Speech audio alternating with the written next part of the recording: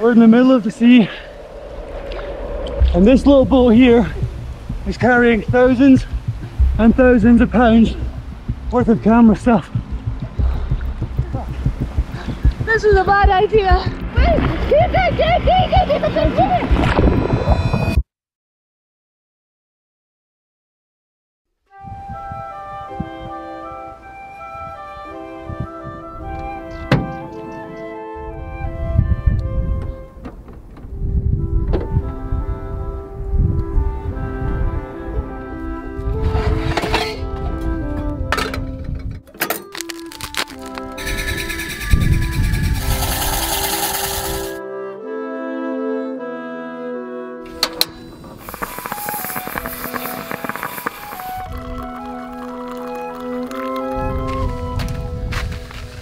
Let me explain how we got here.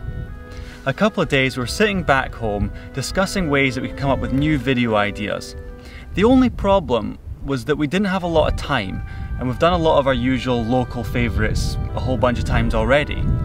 So after not really getting anywhere, I did what I tend to do best and have an afternoon nap. And Abbie did what she tends to do best, which is go into a hyperactive planning and researching mode. And by the time I woke up, she looked me dead in the eyes and said, "We're going to Portugal."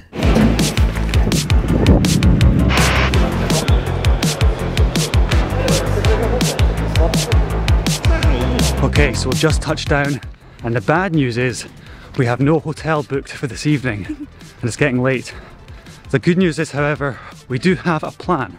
So we're just trying to find our hire car just now. Not quite sure which one it is. Just found our hire car. Can you guess what the plan is yet? And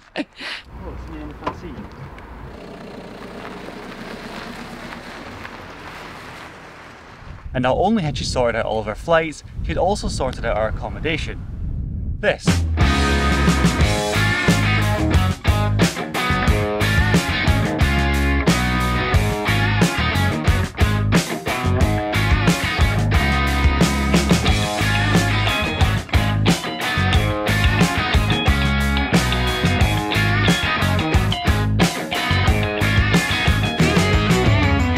After sleeping behind the airport in what was probably a restricted zone, we moved on, heading in the direction of a hidden oasis we'd read about online.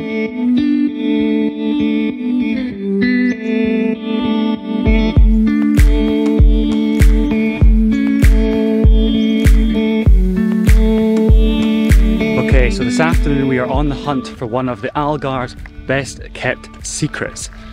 Just a heads up, if you're ever planning on coming to Faro, this is the best time to come. It's middle of November, it's like 23, 24 degrees, beautiful weather, and no one's even around. The roads are quiet, and I think we're gonna get this all to ourselves as well, because we haven't seen anyone so far, so fingers crossed. Fingers crossed.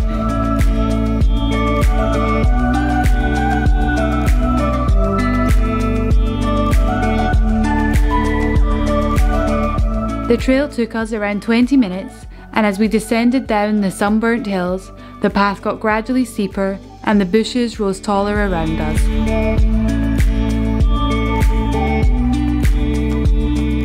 So we're not actually quite sure how to get to this hidden gem, but we're just chosen one of the paths that looks like it must be the right one.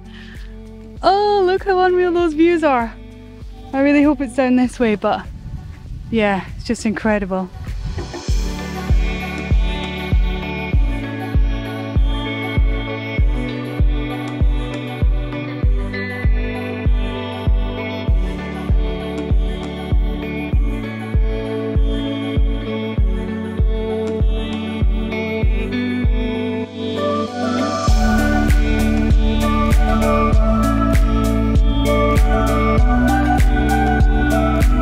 Just found. Come in here. So you see the rope spring? I've just found this. And it's got the hook on it. To hook over the swing. Go on then, babe. Should I give it a go? Yeah. Fair enough, Bob. I don't know, but... No, no way are you getting that. That's so cool. cool. Okay, so we have arrived at the Pego do Inferno. It is unbelievable actually. It's pretty spectacular and kind of magical looking. However, I don't think it's rained here in a while, so unfortunately there is no waterfall. I think normally when there's been heavy rainfall and things, there's a lot, like big massive waterfall, you can swim under it, there's a rope swing.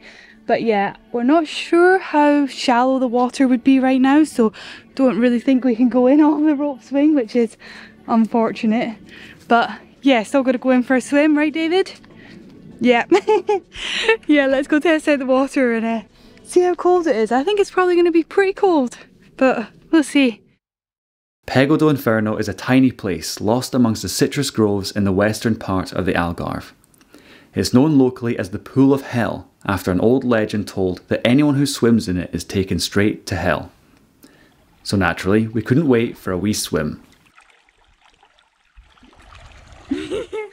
And he's in. How is it? Refreshing?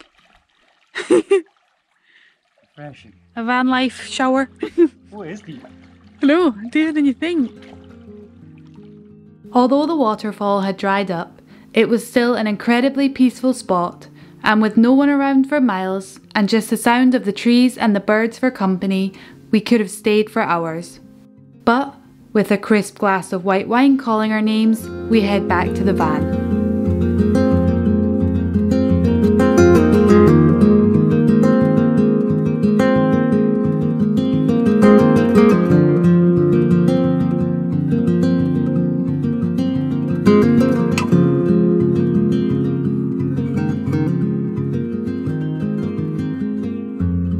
We parked up in the town of Cavero and found a small local wine bar.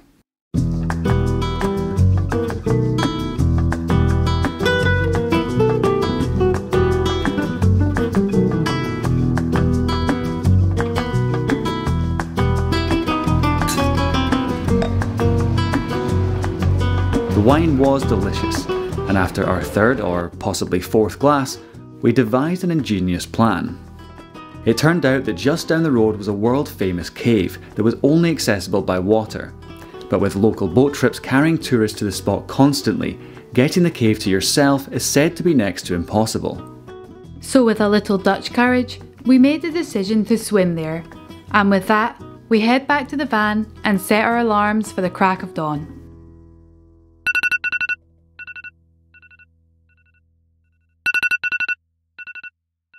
Oh, why do we do Sometimes you wonder why we do this. Oh, fuck. Packing all of our shit into this stupid boat. Do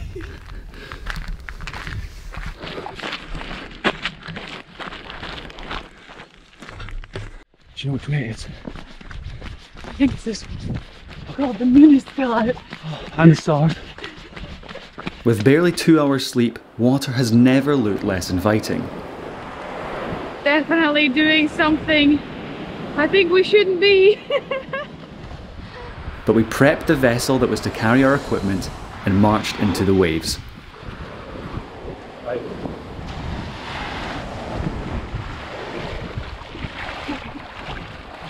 Although the cave wasn't more than a couple of 100 metres along the cliff, the fact that we had entrusted our expensive camera equipment in Lidl's finest £5.99 inflatable baby boat had us a little on edge. We're in the middle of the sea, and this little boat here is carrying thousands and thousands of pounds worth of camera stuff. Fuck. This was a bad idea. I think we've found what we're looking for. Oh, unbelievable. Just as we thought we were safe, the waves close to the shore got bigger, and Abbie, as always, remained calm. Big wave! Keep it! Keep the big wave!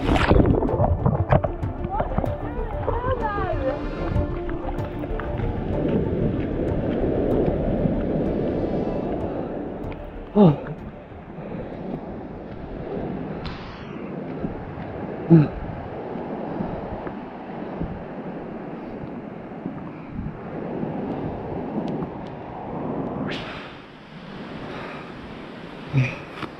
Where's she? That's your dry bag.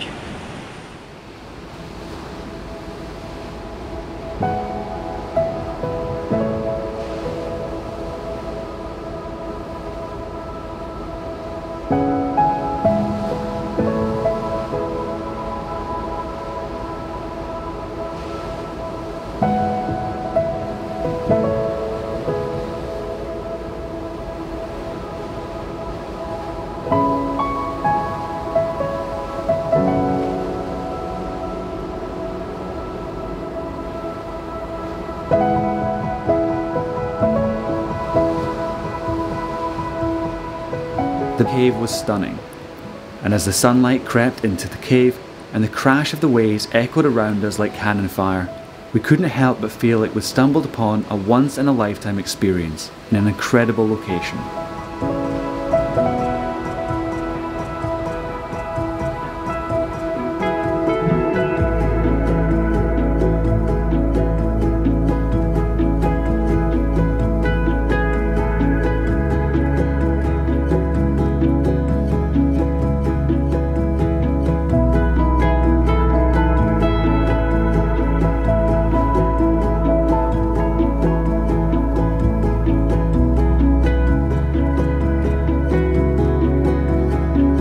What started out as a silly suggestion over a bottle of wine had resulted in one of the most memorable adventures we'd ever had, and we were glad to have made the trip. But we still don't recommend swimming there.